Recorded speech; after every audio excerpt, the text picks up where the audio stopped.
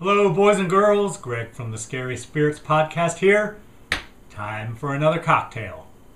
This week's cocktail is the Snowdrift, and it is the featured cocktail in today's episode, as always. We start with our shaker of ice. To that, we're going to add chocolate liqueur, 1 ounce.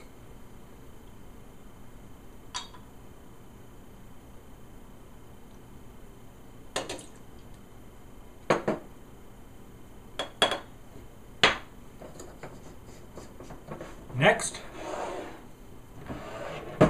hazelnut liqueur, another ounce.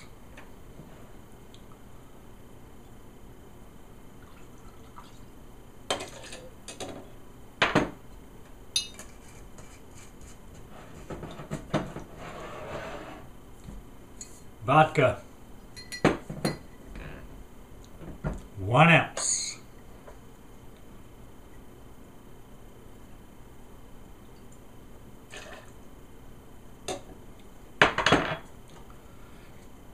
Finally,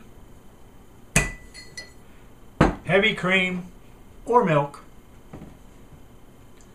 I'm using almond milk because I'm healthy like that. 3 ounces.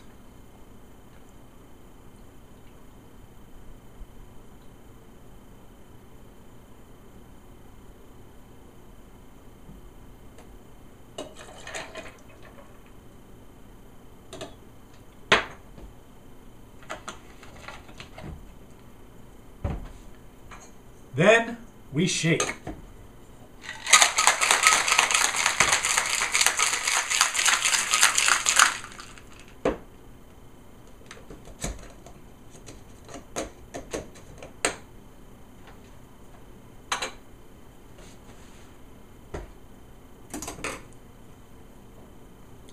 And we're going to strain into our martini glass.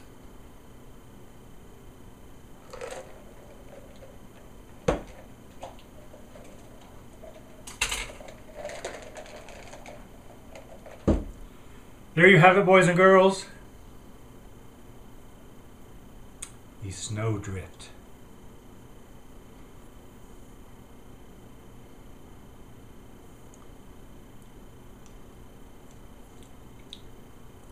Pretty good. Thanks for watching. Hope you enjoy the podcast. See ya. I'm sure you've heard the old saying, follow the money. On this week's episode of the Scary Spirits podcast, The Changeling, a listener request, by the way, money shapes the whole horrific story. Sure, grief and ghosts definitely play their parts, but money is the ultimate villain. Money, of course, is not inherently evil, but how you get it just might be. It all begs the question, what would you be willing to do to get more money? My advice? Try to keep your soul intact. Cheers! Welcome to the Scary Spirits podcast.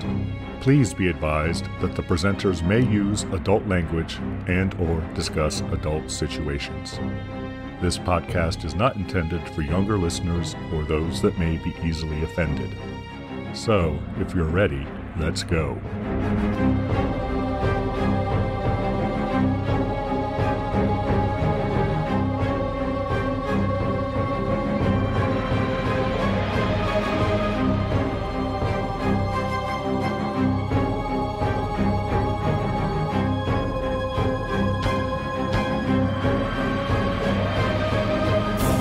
Hello, boys and girls. I'm Greg.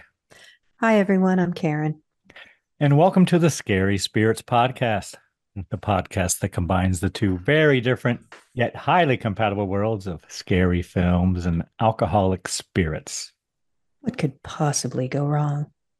Indeed. How are you, Karen? I'm doing great. How are you, Greg? I'm good. Thank you, Karen. It was a gorgeous day here today. It was A little very windy. but Yep. I stayed inside all day and watched TV, Karen. That was an excellent use of your time, Greg. Excellent. Including this movie. Speaking of which, Karen, I believe this was your choice. No, it's a listener choice. Another one? We're popular. What can I Two say? in a row. We love them. More, more, more. Send us some more. Yeah, it's less things for us to contemplate. Yes, it hurts our tiny brains.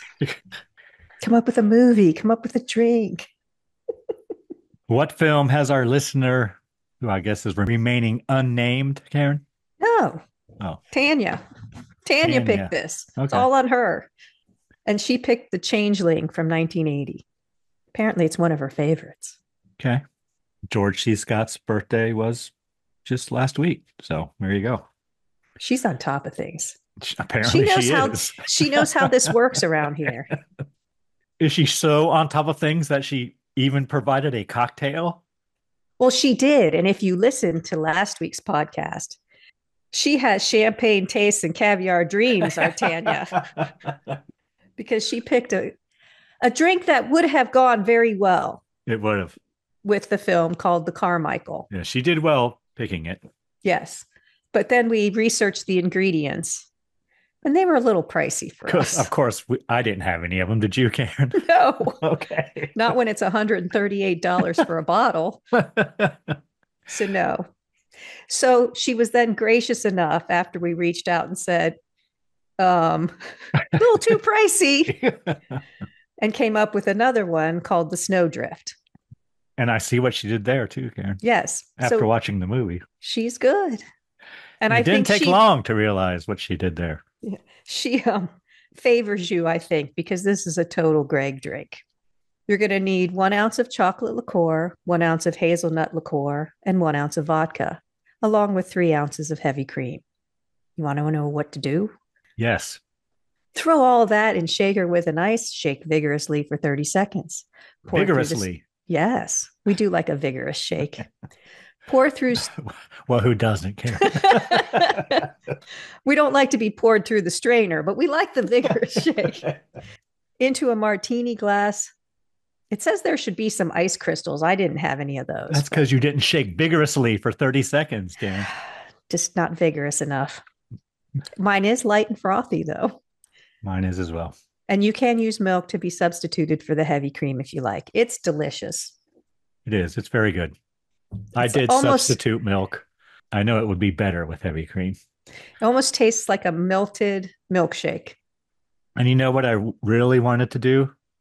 I wanted to use some of that Di Serono cream. Oh, that would have been good. It's not really heavy. I don't know if it would have been thick enough or something. I don't know. Probably not. But I bet it would have been delicious. It would have been good. Tasty, tasty. Yeah. Add that little bit almond liqueur in there, and man, it's like a chocolate brownie with almonds. Should we give our friends and listeners time to make their own snowdrift, Karen? Yes, we should. Hold on.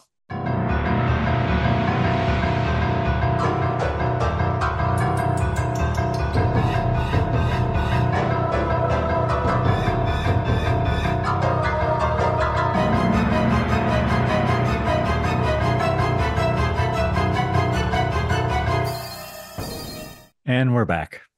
Yes, we are.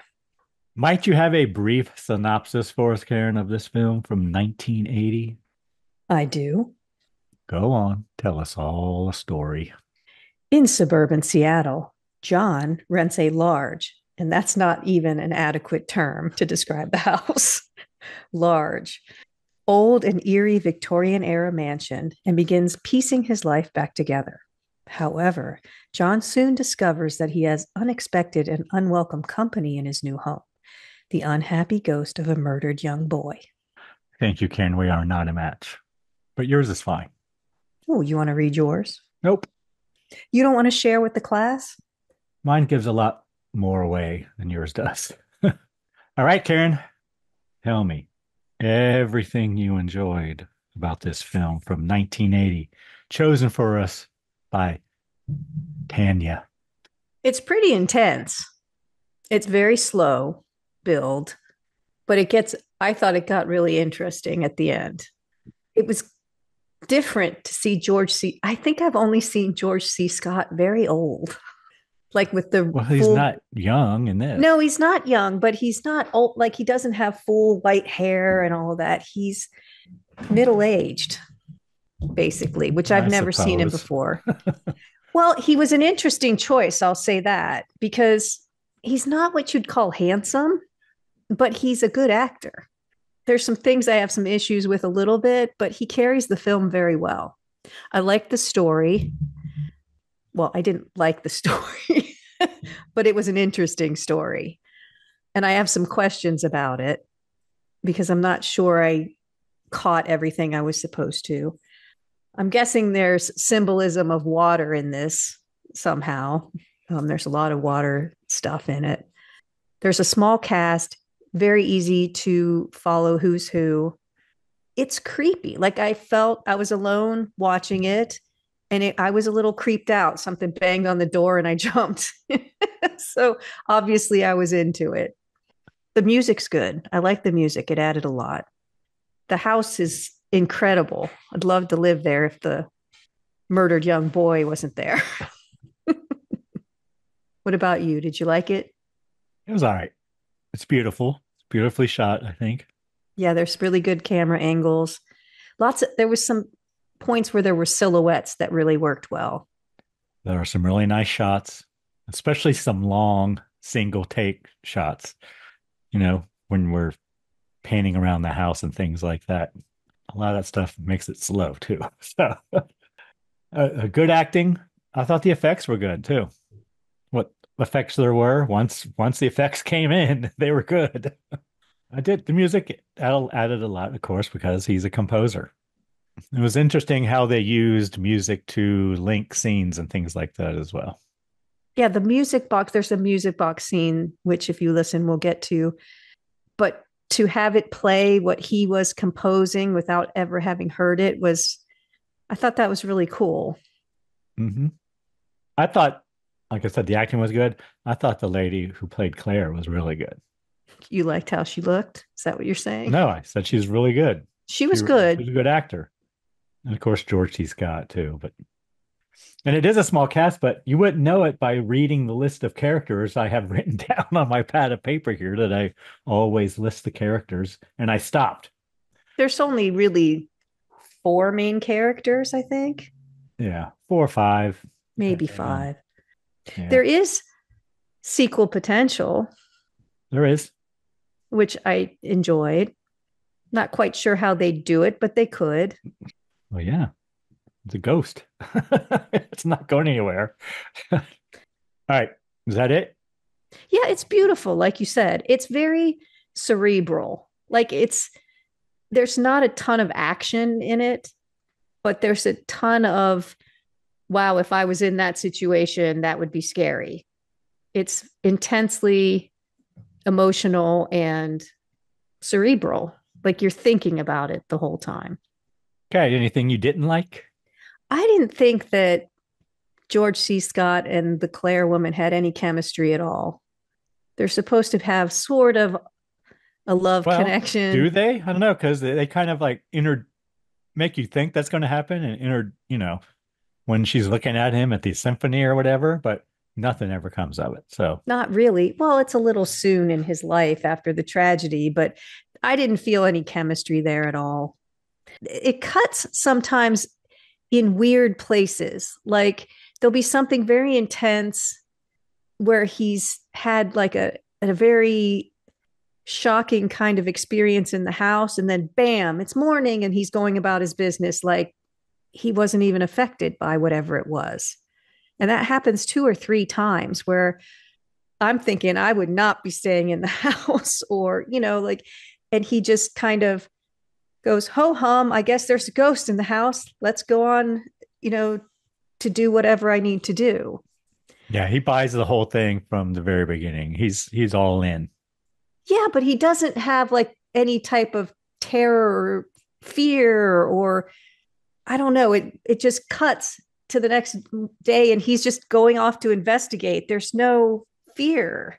You're right. I guess he just buys into it and says, well, like he says at one point, whatever's there is desperately trying to communicate. Right. And he So accepts he's a it. So believer. he tries to help however he can. It's a little long. There are some things that definitely could have been cut that didn't need to be there, that I guess were a little personal development or something, character development and things. I was a little confused at the end, not to give spoilers or whatever, but I'm not sure I can say it without spoiling Spoilers. it. Sort of. But does the guy know what happened? No. Okay. Because I couldn't figure out because they kind of implied that he did, but I couldn't figure out if he did. And it's a completely different reaction, especially as the viewer, if he did know or if he didn't know. And I'm not sure why. I guess it took this long because the ghost finally found someone to communicate with and let the story be told. Because it seemed like a long time to wait to expose everything. True. But you always got to follow the money. They say that and it's the truth. Is there anything you didn't like? It's too long. And I felt like it lost its way. Like it stopped being a horror film. I'm not sure this is a horror film, really. Well, there's ghosts. Yeah, I know, but still. It turns into like a mystery. Almost like a whodunit, But it's a horror mystery. I guess. It finds its way in the end. Scooby Doo best and part the of the gang film aren't coming in and ripping the mask off. It's actually a ghost Yeah. seeking revenge because there's deaths. Yes. I think it's definitely a horror film. I think it's just a thriller.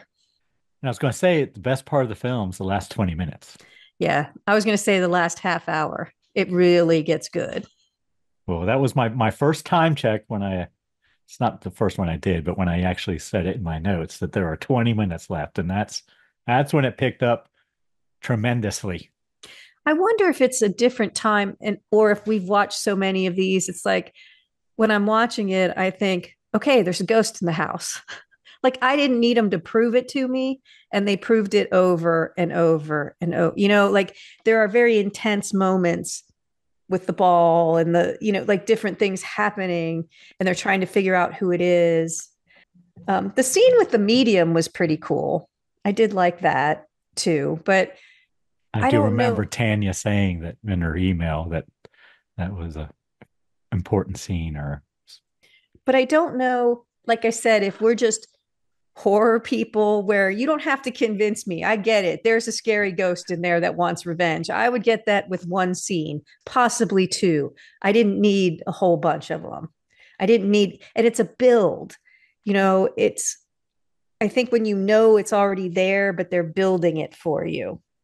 they're giving you clues. Like I said, it's a Right. mystery. It is, but it has horror. And the whole beginning with his wife and daughter and all that stuff, I'm not even sure we needed any of that, to be honest.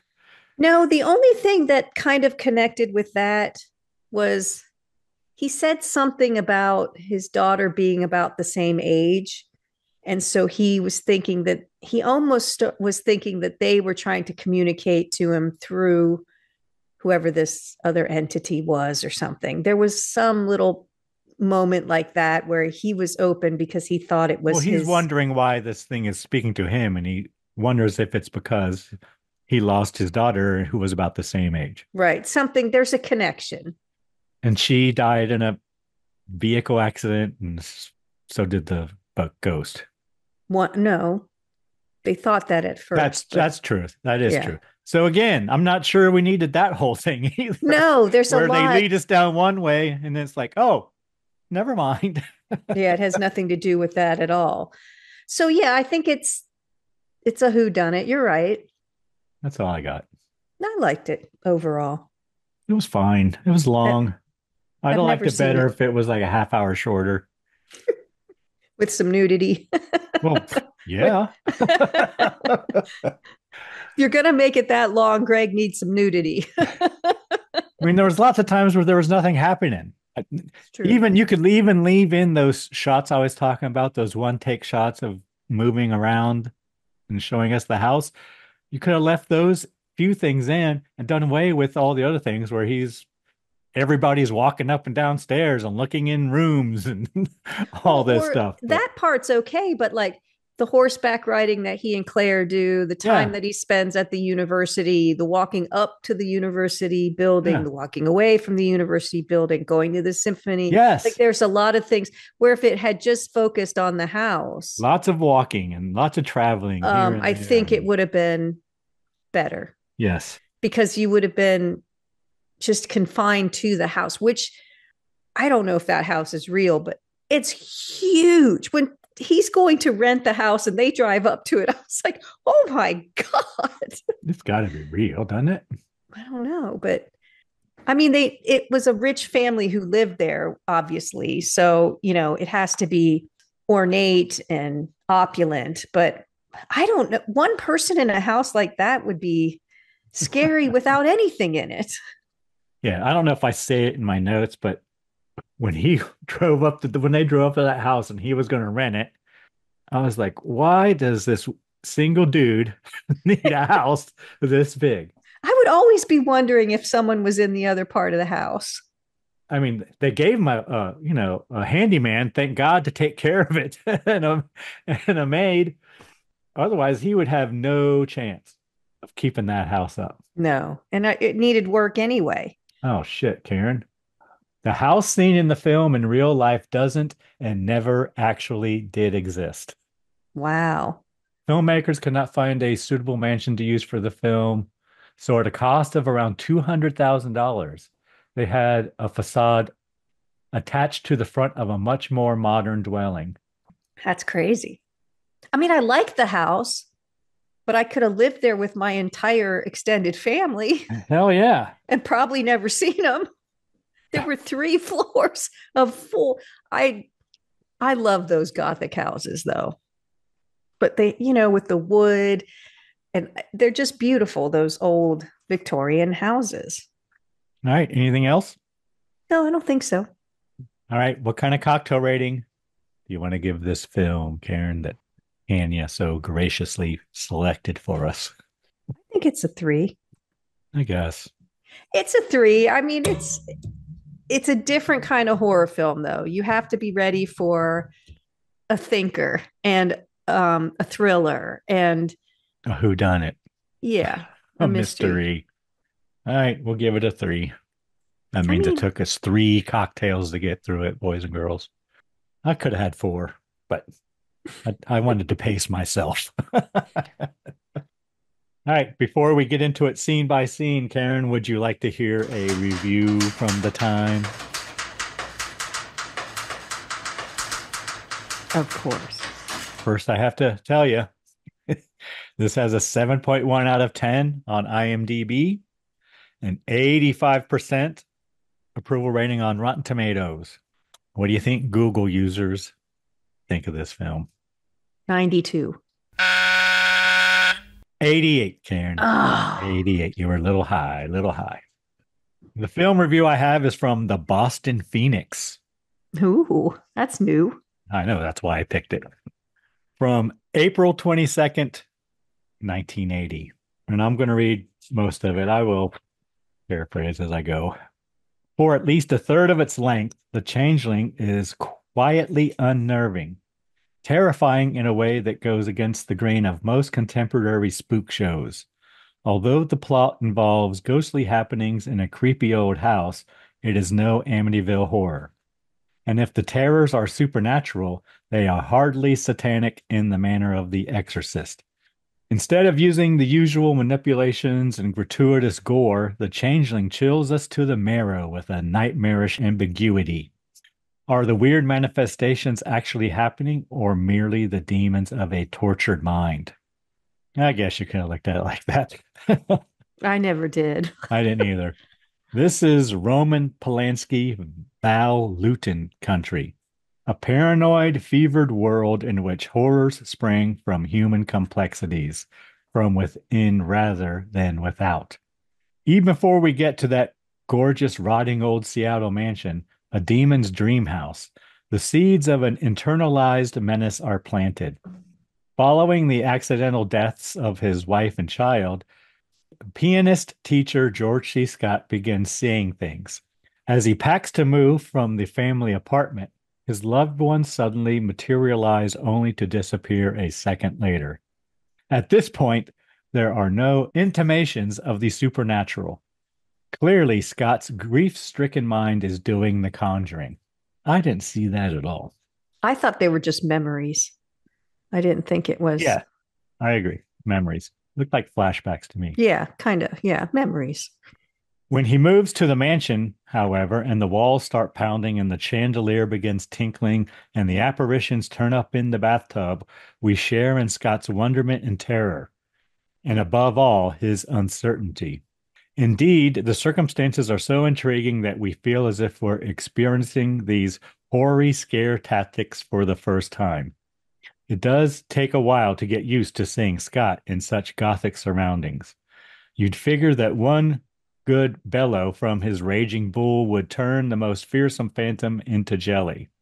As it turns out, Scott's force has been toned down to a whimper, and the contrast between his massive body and his restrained demeanor is striking. He's a haunted American hunk, alone and afraid, much like the Burt Lancaster and Robert Mitchum of the 40s film noir. An empty shell with enough room inside to fit us all. But soon after, director Peter Medic chucks it all and decides to make precise what he has previously left ambiguous. When Scott leaves his piano to investigate the unearthly pounding, the camera moves in for a close-up of the piano keys.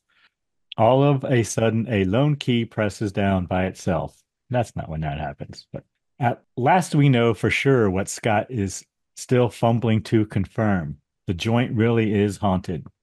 When the truth finally dawns on him, in an admittedly hair-raising scene, the film quickly descends into chiller routine. Scott gets a new grip on his sanity and See, that's when we started to like it. No, this is when it lost its way. It started turning into a mystery, and he's all of a sudden a detective. But anyway, Scott gets a new grip on his sanity and a new female companion to boot. And the two set out to help the ghost of the house, a murdered boy, in his vengeful search for eternal peace.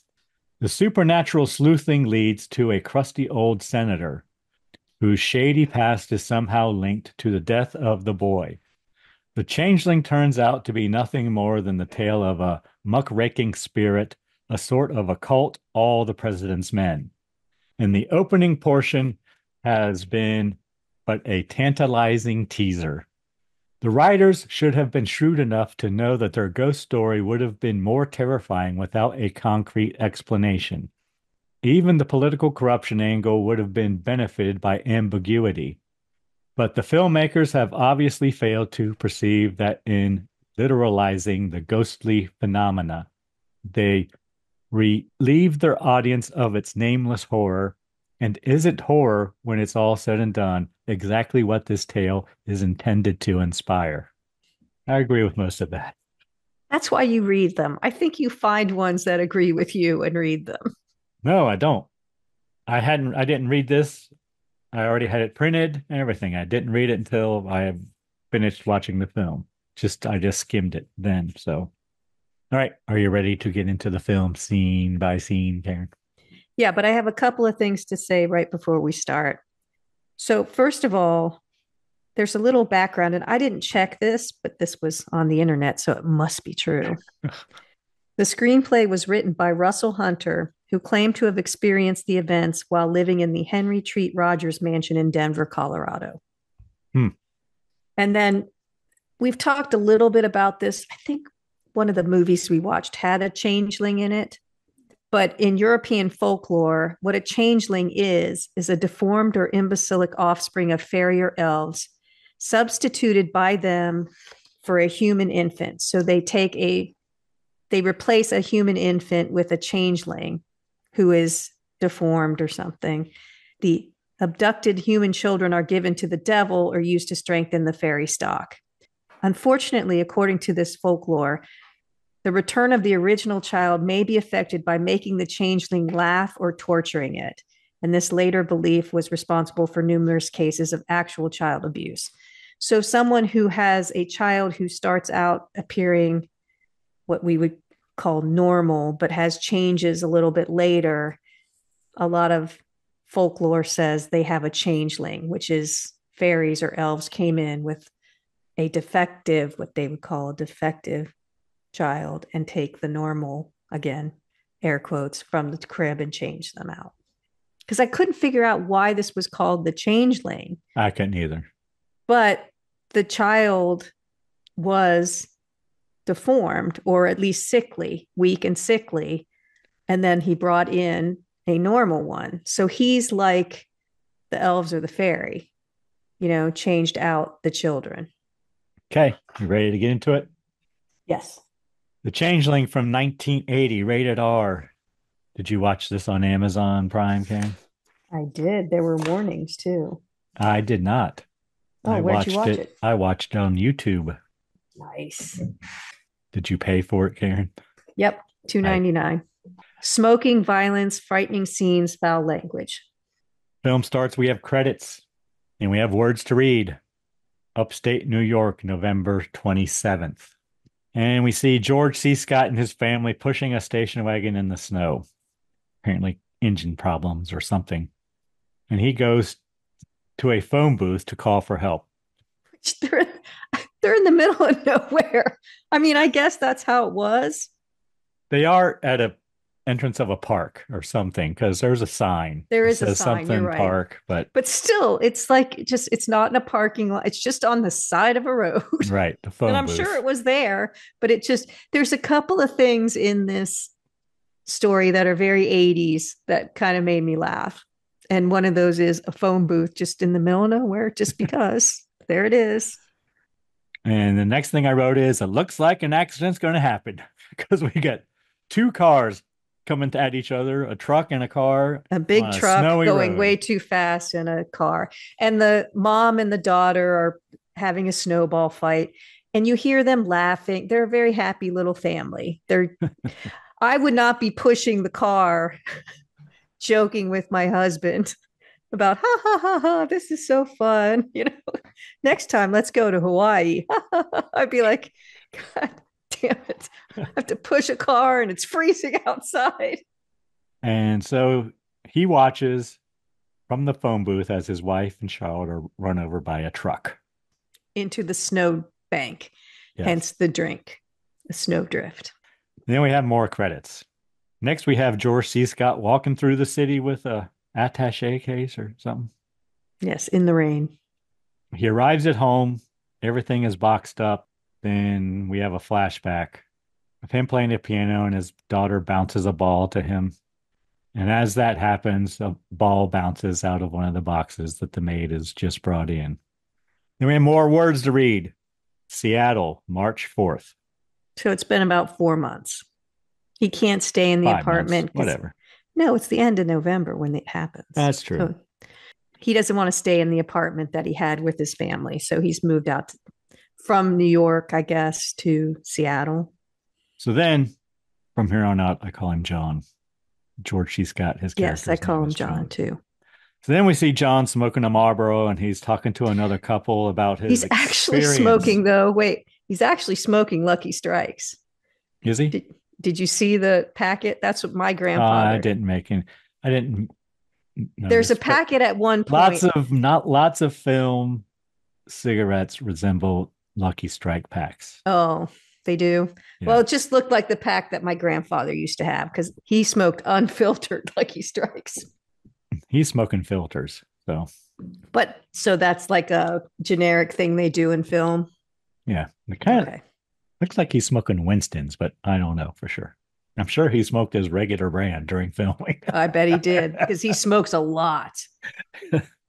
And he's talking to another couple about his experience after his wife and daughter died, and they seem like they're friends. Yeah. Yeah. And then we learned they said you can stay here. There's plenty of room.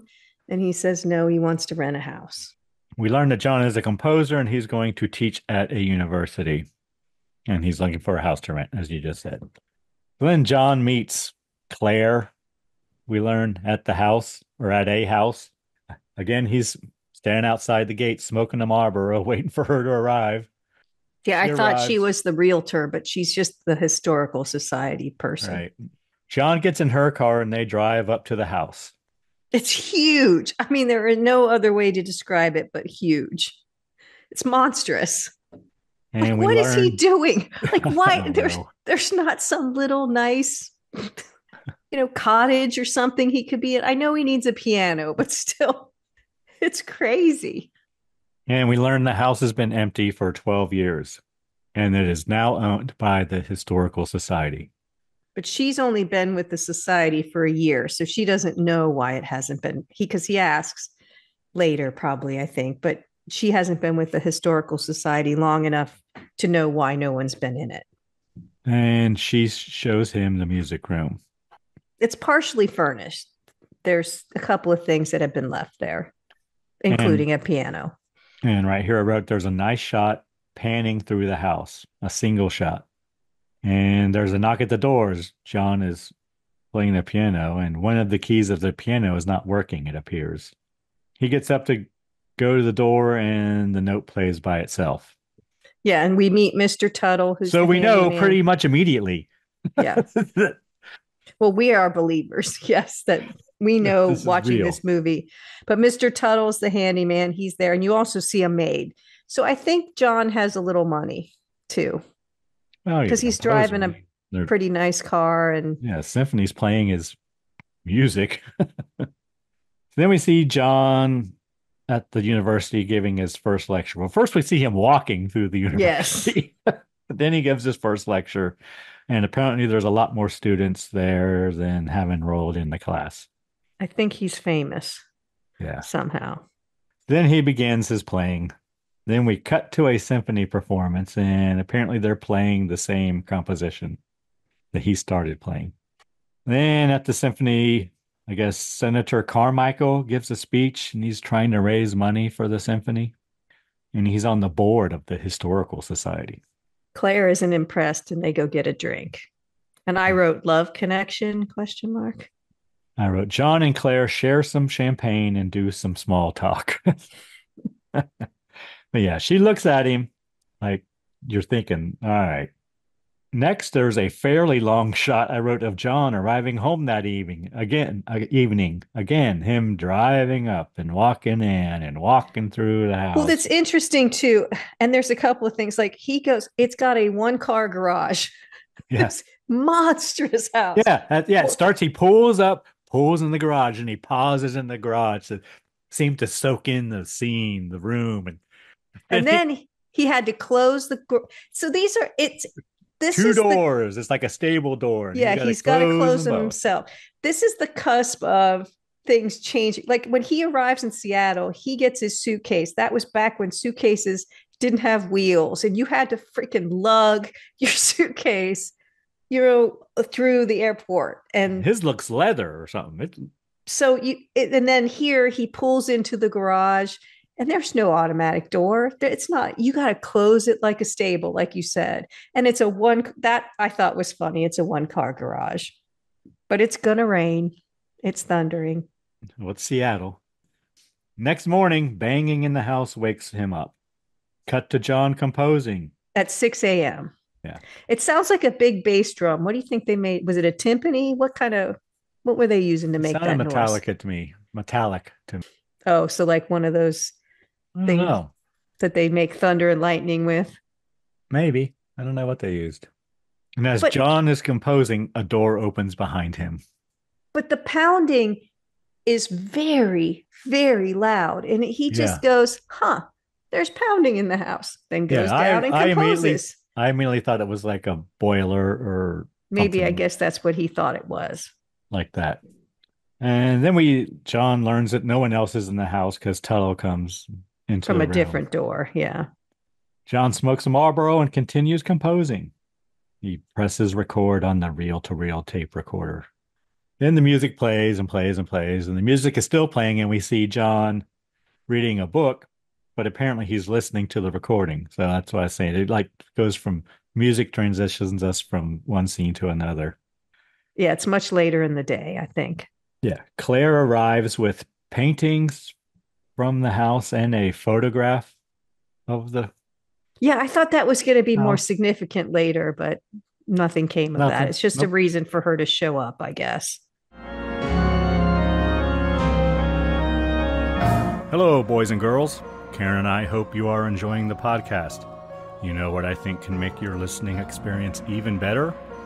A delicious themed adult beverage. You can find all our drink recipes on our website, scaryspirits.com, in the recipe den.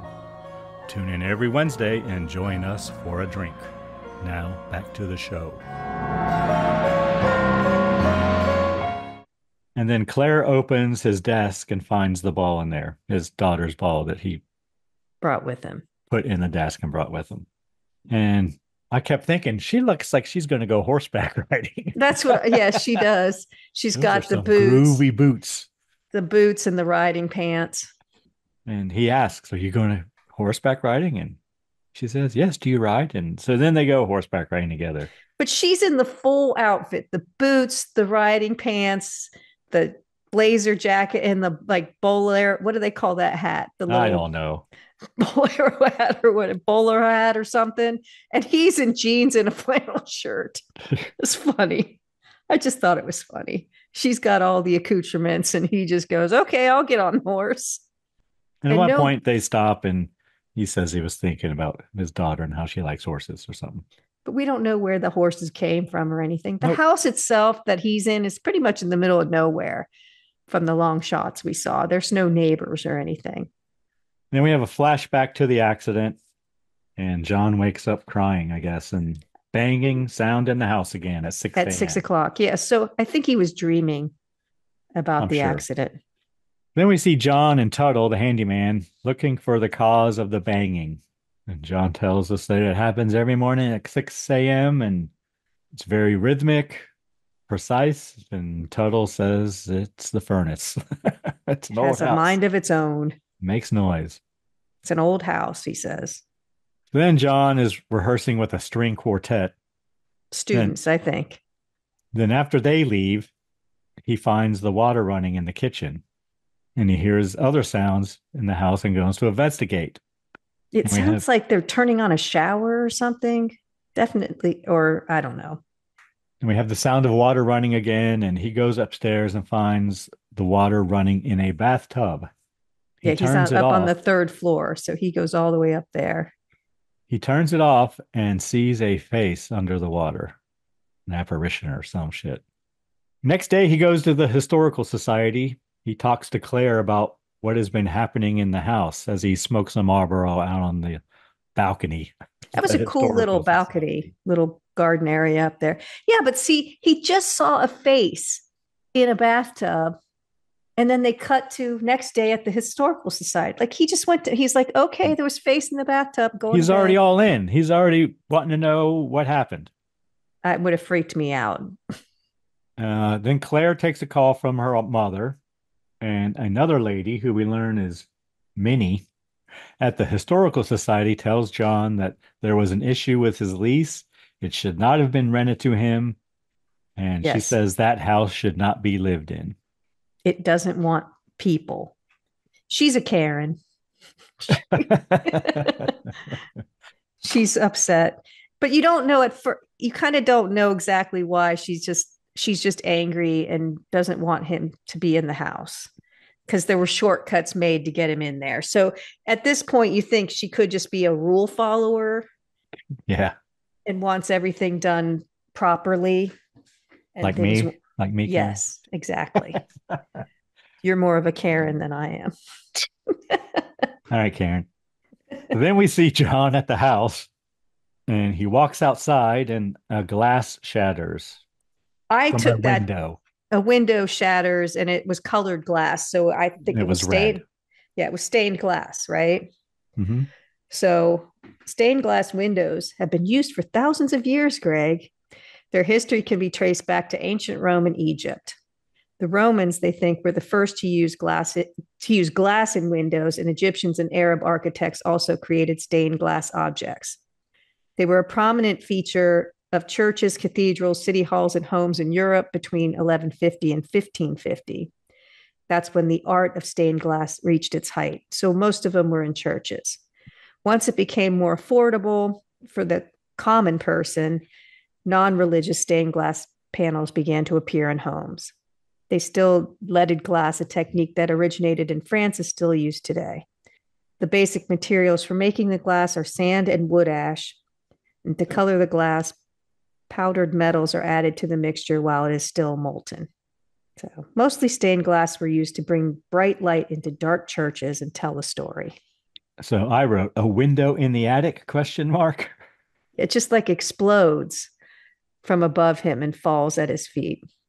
Then John goes up to investigate. And I'm just going to read what I wrote. He finds a closet with a boarded up window. No, it's a door. He removes the boards and begins hammering on the padlock. That's on Yes, it. and he An old padlock. Removes it with gusto. He wants to know what's behind it. Yeah, He's he takes very his ball peen hammer and hammers away at it. And then the Yes. banging noise occurs again in the house to the same rhythm as him hammering that lock. So he figures he's on the right track. He breaks the lock. Then he tries to bust through the door and it opens on its own. Yeah, gives a few pushes like there's some piece of heavy furniture behind it. And then when he steps back, it just opens on its own, like you said. Behind the door is a set of stairs leading up to the attic, I guess. He goes upstairs and finds a room filled with cobwebs and dust, Karen. Yes, no one's been in there for a while. And I wrote, it must be a child's room because everything looks small. There's a small wheelchair and a small roll-top desk in there. And he finds, I called it a composition book, but it's like a notebook, right? Or something. Yeah. Dated 1909. And there's initials on it, but I didn't get it at this point. But apparently it is CSB, right? Mm-hmm. Then he sees a music box sitting on the mantle of the fireplace in the room. He opens the music box and it plays the same melody as the music that John is composing. Yeah, I thought that was pretty cool. Then Claire comes over. John shows her the room. And the book has the initial CSB, like I said. And after they leave, the wheelchair moves. Question mark? I don't know, something happens with the wheelchair. It makes a sound. I just said but it something's happening. I don't know. Something with the wheelchair. Very much. Yeah. And he does explain that it's the same melody to Claire, but he says he's never heard that music before or whatever. Then we see John at the Historical Society looking up history of the house. Minnie tells him the house was owned by a Dr. Carmichael. He had a family tragedy and sold the house. No, it was not Carmichael. That's who the Carmichaels bought it from. Oh, okay. There was someone else, it wasn't Baylor, but it was something like that. Got it. So the Carmichaels bought it from the doctor. Yes. So then we see John and Claire, I guess, at the library looking at newspaper from 1909 on microfilm. Yeah. Microfilm, which I've actually done. I have too, Karen. So microfilm, a method for preserving and storing large amounts of print material, such as newspapers, in a small space. Each page of a newspaper is copied and shrunk down to a tiny image, which is then printed on a reel of film. Microfilm is compact and lightweight and can reduce storage space requirements by up to 95% compared to filing paper. It also protects rare, fragile, or valuable items from theft or damage. So all of this was before internet and computers. It was just a way to research things. The National Archives and Records Administration says that a roll of microfilm has an expected lifespan of around 500 years. I wouldn't have thought that, but the microfilming process, especially as much as it gets used, or as much as it used to get used, yes. Anyway. Well, now it'll probably be fine. The microfilming process was standardized and patented in 1859 by French optician René Dagron, maybe. Mm-hmm. This was interesting. One of the first practical uses of microphotography involved carrier pigeons. In the 1870s, during the Franco-Prussian War, Dagron created the microphotographs of official documents and private messages and sent them across enemy lines to Paris in small tubes affixed to a pigeon's wing. But then they figured out what was going on. The Prussians caught on and sent out falcons and hawks to intercept the pigeons. But I thought that was pretty cool. But they created prints so small that a single pigeon could carry 20 of them at a time. The old microfiche machine. So they read about the accident. Because what happens is they at the historical society they couldn't find anything before 1920. Right. So they want to know who lived in the house, and it was a doctor with two kids. They had to rely on Minnie. Yes, a son and a daughter, and they had some kind of family tragedy and sold the house. So they want to find out what the tragedy was, and they're looking at the microfilm. So apparently the doctor's daughter was hit by a coal cart. Yes. Whatever. And the child has the same initials as is on the book in the attic room. Yeah, so they think they're on to something. Then they find the obituary for the little girl. They go to the cemetery and look at the family plot. And the little girl... There's some good scenes. There's some good shots there, looking up at them. The little girl was killed in a very similar way as John's daughter. Claire wants him to get out of the house. She's concerned. And we see John at the house looking at a photo album of his wife and daughter. And his daughter's ball comes bouncing down the stairs. John drives to a bridge and drops the ball into the water. See, there's a lot of water symbolism, I think, in this film. He arrives back at the house and the ball bounces down the stairs to him. So it seems the ghost can leave the house. Then we see John at the university and he's at the psychic research department, Karen. Yes, which every university has. I know. I thought that psychic department sign looks very fresh. Every university I've ever been at has the psychic research department. But that would be the most fun department. Yeah. Let's go down to the psychic research department, see what they're up to. I guess the professor there, I guess he's a professor or a doc. I don't know what he is, but I guess he suggests a psychic medium or something. Yeah, he says 99% of them that come in, they're frauds. But that 1%, you'll get someone who really knows what's going on. And he must have given John a name because next the medium arrives at the house and I guess they're going to have a seance. That's what I thought, but they don't really have a seance so much as she just kind of reads the house. And the medium heads upstairs. She finds the stairway to the room. Immediately, she's like drawn to it. Cut to the seance, and the medium does psychic writing. Yeah. And we learn the spirit is not the child who they read about in the paper. So all that was for nothing. Yes. A wild goose chase. Spirit says its name is Joseph, and the spirit asks John for help. So what's happening is the medium is sitting at the table. She's got a stack of papers and a pencil, and she's scribbling as she's asking these questions. And she's kind of in a trance, I would say, a little bit. And her husband pulls the paper. When she's filled a piece of paper with scribbles, he pulls it away. And then when she asks questions, sometimes her hand will write yes or no, or the name of the child was Joseph. So she's writing these things around or continuously while she's scribbling. So every once in a while, she'll hear something and write it out. I thought it was a pretty intense scene, really. The medium asks the spirit to speak to John because we cut to another thing now. They're still there sitting at the table, but now there's like a large metal funnel sitting on the table. Yeah, but it's like they're using like a Ouija board, but it's scribbles, and then I don't know what the cone was. It just all of a sudden appeared. It's a long metal. It looks like a modern, sometimes they sell those modern Christmas trees, like that's what it looks like. You used the C word, Karen. Sorry. Holiday tree. it begins to move. The big funnel begins to move. Mm-hmm. And then a glass flies across the room, smashes into a cabinet, and the door to the attic shuts. Slams shut, yeah. Later that night, John smokes a Marlboro and listens to the recording he made of the seance. Claire freaked out too when the glass was thrown. She was crying. But then he just shoos everyone out and he's fine. He's going to just Yep. listen to the recording now. And during the recording, he hears the voice of the spirit. Yeah, and he has to rewind it about 25 times to make Yes, he sure. does. Yeah, he does. But it's creepy. But And I we don't have, know why he didn't just set up the recorder later because he screams in the house, "What do you want me to do?" And I'm thinking, he talked. You could hear it on the recording. Just start the tape recorder, talk, and see if you can get him to talk back to you. Like, I was very frustrated he didn't try that. you were frustrated that he didn't do an EVP session, Karen.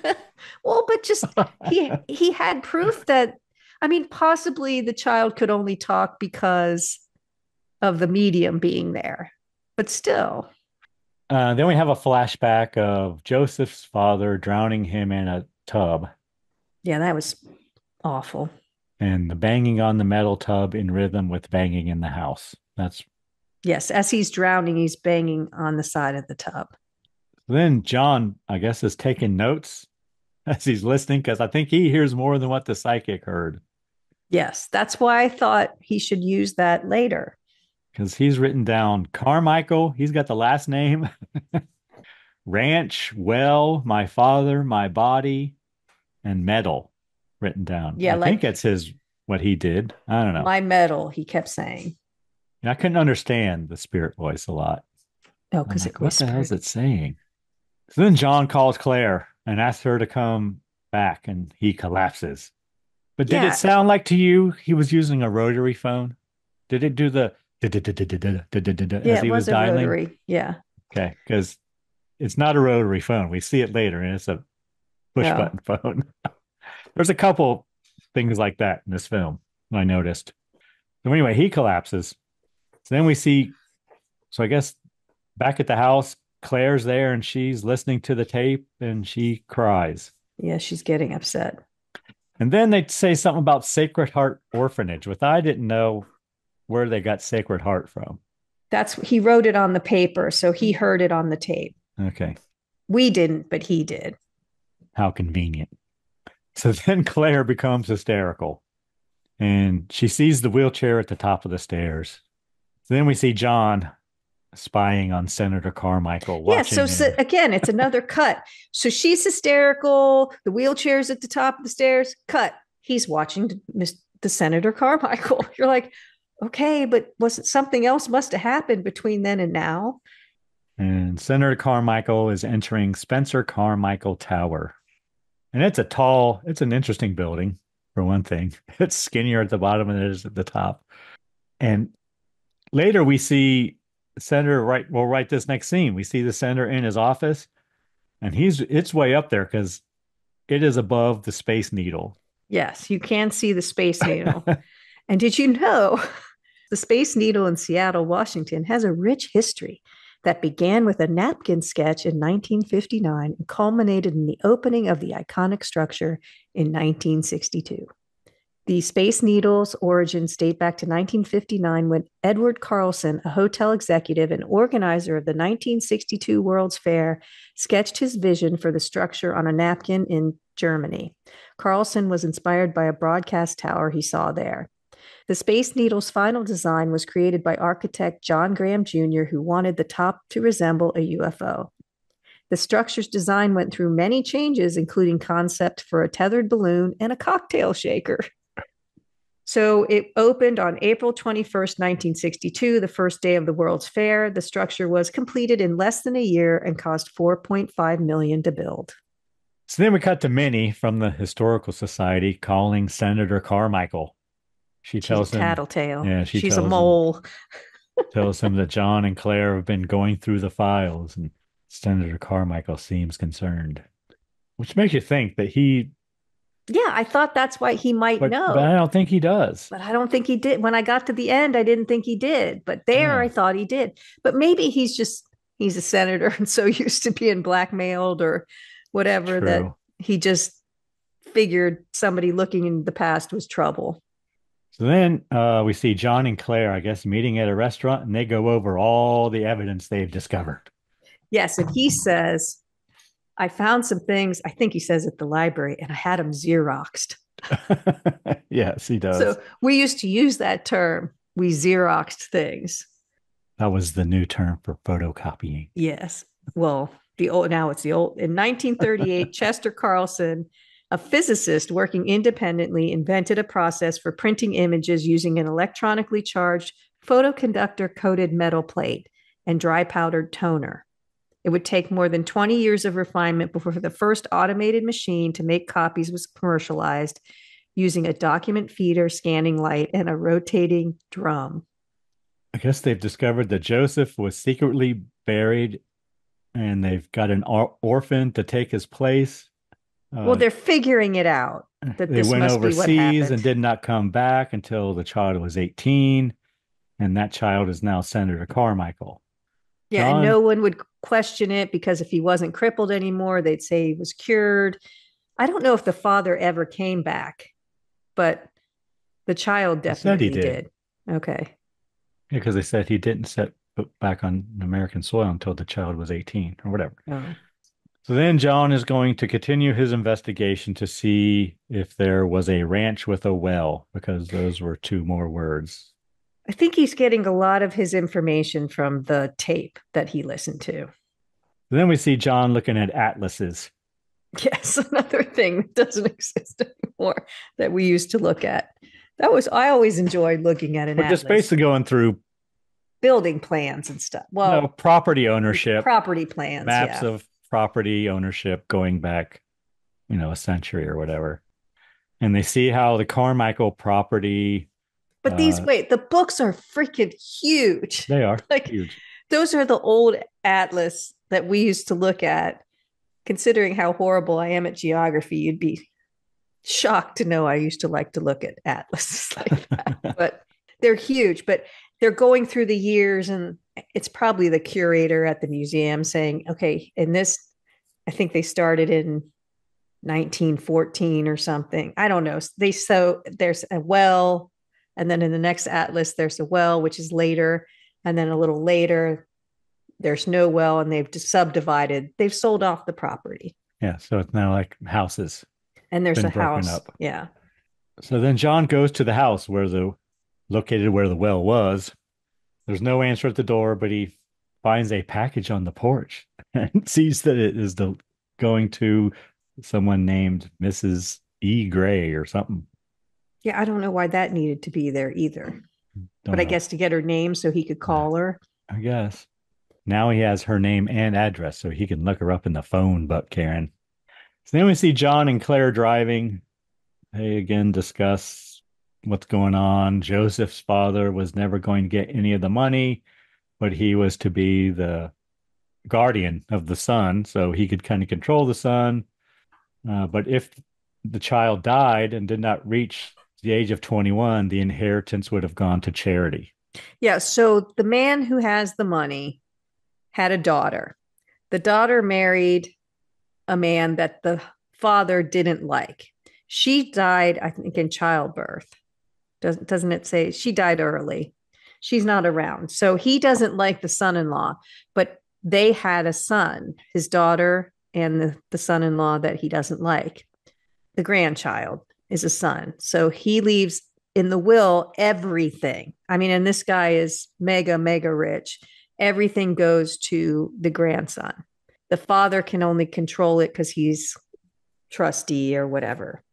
But the son has to make it to age 21. Unfortunately, the son is not in good health.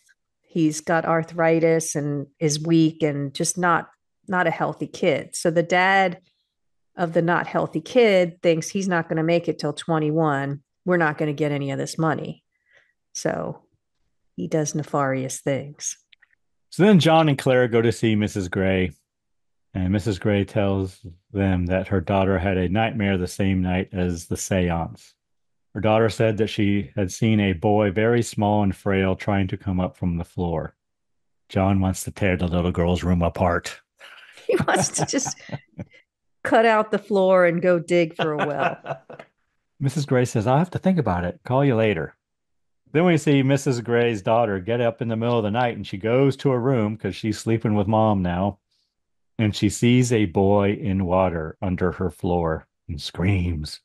Next, we cut to John and Mrs. Gray's son, I guess, taking a chainsaw to the floor of the room. And then Claire Taking it arrives. out one bucket at a time. I was like that he would pass down the bucket and then they would lift up the bucket. It was kind of funny. Yeah, they That's find going a to take well forever. under the floor. Yeah. John goes down into the well and begins digging 5-gallon buckets by 5-gallon buckets. And he finds a human skeleton. Mrs. Gray calls the police. Police arrive and take the bones. John tells them he has no idea who the boy might be, but I don't think they believe him. Well, no. And why did they just let him? Why? It makes no sense. He knows something. He knew to dig right there. By not saying he didn't know anything, it's almost like he's guilty of something. Later that night, John returns to the house and breaks in. To the house with Mrs. the well Gray's in it. house. Yeah. Yeah. And he goes back to the well and begins digging. And then a chain comes up out of the ground, Karen. A chain with a medal. Yes. And John picks it up. He takes the medal to Claire's house to show her. And apparently it's a christening medal, Karen. It's a baptismal medal with his name on it. John goes to the airport to try to talk to the senator. Well, it says St. Paul's, September 8th, 1900, Joseph Patrick Carmichael. Claire wants to go to the police, but he says nobody's going to believe him. They don't really have proof. Anybody could have put the medal there. Anybody could have put the bones there. He wants proof. So he wants to go see the senator. So he goes to meet him at the airport and he Acts rushes like a the lunatic. senator. Yeah. And he's stopped by security. Of course. And the senator's plane takes off. Senator tells the pilot to radio to police headquarters and to have Captain DeWitt call him when they get to Spokane, I guess is where they're going, I think he says. And we see the senator has a medal identical to the one John found. So then John arrives at home and all the doors slam. John yells, "What do you want from me?" He says he's done all he can. Next, we see Captain DeWitt coming to see John. Captain DeWitt questions John. He's not happy. Captain DeWitt thinks John has a blackmail scheme in mind. And John says, "Good day." Yes. He says, "Give me the medal now, or I'll be back in an hour with a search warrant and we'll tear this place apart." And John says, "I'll be here." Yeah. Basically, see you in an hour. Claire arrives while DeWitt's there. She's not happy either. Claire tells John that his lease has been canceled and she has been forced to resign. Right here, I wrote 20 minutes left. Like he's got to find somewhere to hide that medal. See John walking around the house, looks in the mirror, and the mirror smashes. And then we see DeWitt's face through a shattered windshield. Yeah, it took me a minute to see who that was. Phone rings. It's Claire. She stopped at a payphone phone booth and Yes. tells John that the car belonging to Captain DeWitt she saw overturned in the middle of the street, and Captain DeWitt is dead. You go. Senator Carmichael arrives back in Seattle. He calls to check his messages. He learns that DeWitt is dead, and he gets John's number. I guess he called and left it or whatever. John goes to visit the senator. Another nice house. Then we cut to Claire trying to call John, but she says, I think she's trying to call John. I wasn't sure. I think, and she says it's busy. It's busy. And then we see a light in that attic room come on. And we cut to John meeting with the senator. He shows him the baptismal medal, as you called it, Karen. John tells Senator what he believes happened, and he says, the changeling is you. Explains the whole thing. You were swapped, blah, blah, blah. And then Senator tries to pay off John. Senator doesn't believe him. Senator doesn't seem to know anything about it. He is appalled that he would say such things about his father. Yeah, he says his father was a great man, a loving man. Loving the money is what he was. But I got the feeling that the senator I kind of had a feeling something wasn't right. You know what I mean? Yeah, but didn't quite know. So this is where you think he doesn't know. But right. When he's on the plane, you think he does know. But now I'm thinking, I don't think he does. I don't think he does. So then John He's a nice guy. He gives the senator all of his information and the only tape of the seance. Yes, it says listen to it. And then Senator threatens John. He says if he finds out he told anyone about this, he will wish he had not come into this world. So then Claire arrives at John's house. She knocks on the door, but it opens for her. She goes in and begins looking for John, and she seems to follow John's voice Yeah, it sounds like upstairs. a ventriloquist kind of thing happening. But I thought, like, but she's a good, like, she's trying to help the boy, and somehow he gets mad at her. I guess maybe things aren't moving fast enough or something. I don't know. Yeah, so she goes up to the room in the attic, and then the wheelchair chases her down the stairs. I actually laughed when that happened. And Claire falls down the stairs. John arrives and takes Claire out of the house. But John goes back into the house even though Claire tries to stop him. But a wind pushes him off a balcony, Yeah, Karen. see, I don't really get why is the ghost doing this? Like they're helping him. So I mean, it certainly picks up and the story picks up and all that, but why is this? Is the ghost mad they're not following through? Like they just gave everything to Carmichael and said, here's the I information, guess.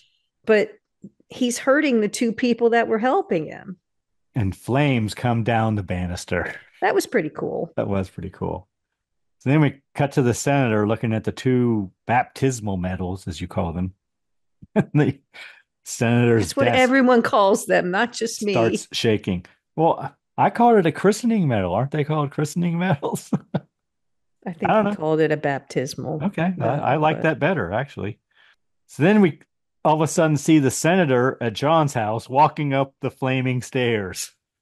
Yeah, I didn't know if John was hallucinating it or if the senator was hallucinating it or what was happening. And the stairs collapse and the chandelier swinging back and forth.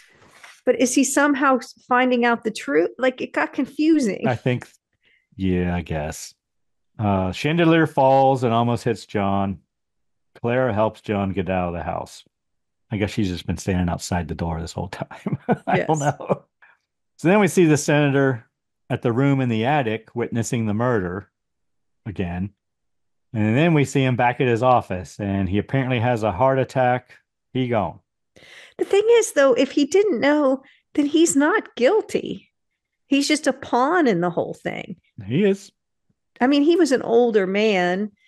He lived a long life, not unlike the child who was murdered. But if he didn't know, why did he have to have a heart? He didn't do anything either. A bunch of innocent people are being harassed and killed here all of a sudden. Well, that's what happens, Karen. And there's an explosion from the attic room. Then we see John and Claire arriving at the senator's mansion just in time to see him carried out, covered in a sheet, carried out to an ambulance. Ambulance drives away with the sirens going, and the ambulance drives past the burning house. Why are the sirens on and why are they in a hurry? Because it's the senator. It's I already don't been know. pronounced dead, Apparently. Yeah. Next morning, apparently, burned remains of the house, and a wheelchair is sitting among them, a charred wheelchair. Yes. And a charred music box opens and begins playing. Sequel. Credits, the end. All right, Karen, what'd you think of the Snowdrift cocktail? Snowdrift is delicious. It is. Mine evaporated about half an hour ago or an hour ago, maybe. I wonder what it would taste like if you heated it up. Put a little marshmallow in there. Maybe powdered the rim with cocoa. Maybe, but they told you to keep it cold. So I don't know. But it's delicious. That's for sure. Yeah, I think could they want even to keep it cold to maintain the snowdrift. Oh, yes. The crystals and things in it. Even vanilla vodka, I think, would be good in it too. I used white chocolate liqueur. Oh, did you? That's all I have. So, yeah, it was good. Anything we learned today, Karen? We learned what a changeling was. We learned about microfilm, the Space Needle, Xeroxing. I think that's it. Is that it? Stained glass. Oh, stained glass. Yeah. Okay. Are we ready to move on to next week's film, Karen? We are. What do you got? Sadly, not another listener request. Uh-huh. Wah wah. Next film, Karen, I have chosen is 28 Days Later. Why did you choose that? Why? What have you seen it before, Karen? No, I think it's going to be scary. Oh, well, as you do. Is it violent? It's probably extra violent, right? I don't know. I haven't seen it. 28 Days Later was released on November 1st, 2002. And our next episode comes out October 30th, Karen, It's the Halloween episode. I suppose. Not very Halloween-y, though. Well, that's your fault, not mine. I know. I could have picked any number of Halloween films. It's true. But no. I have a cocktail as well, Karen. Excellent. What is it? It is called the Zombie Brain Shot. Nice. Something coagulate in something else. Is that what happens? Mm-hmm. We're going to need Great. peach schnapps, cream de menthe, Bailey's Irish cream, and grenadine. And then what do you do? Fill a double shot glass with peach schnapps, Karen, 1 ounce, about halfway, which would be 1 ounce.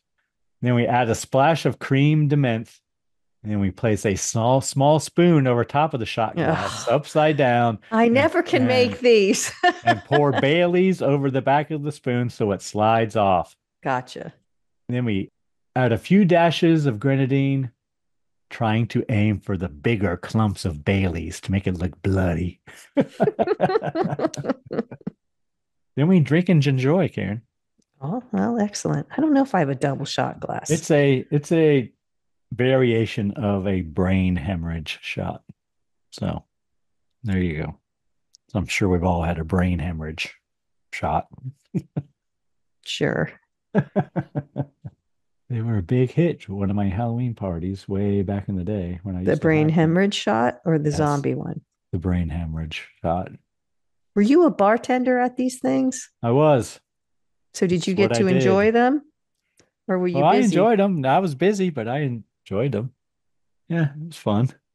Being the bartender, you probably get to see almost But now everyone. I have a daughter who's a bartender. So if I had another one, You would, yes, you could get the pull in the professional. yeah, she was here at those. She was at those parties too, but she was not a bartender at that time. So good times, Karen. Good times. I wouldn't know, Greg. So that'll be next week. Anyone you need to thank this week, Karen? Well, I think we need to thank our listener because, as you know, there are a lot of podcasts out there. So thanks for spending time with us. What about you, Greg? Who do you need to thank? I'm going to thank the great people of the Keystone State, Karen. Again? Again, we were popular in Pennsylvania. And the band Verse 13 for providing all the music in the Scary Spirits podcast. And of course, Tanya for picking this film and cocktail. I know. Go Tanya. Woot woot. And the music definitely makes the podcast better. Anything else, Karen? Please drink responsibly. Yes. Thanks, Tanya. I think she'll listen to the end. I don't know. Thanks for listening to the Scary Spirits podcast, where the movies might be iffy, but the drinks are always solid. We would love to hear from you. You can find us on Facebook, Instagram, and YouTube at Scary Spirits Podcast, or go to our website, scaryspirits.com. And if you want the direct line, email us at info@scaryspirits.com. If you really want to help us out, leave us a review on Apple Podcasts. And remember, always drink responsibly. See you next week.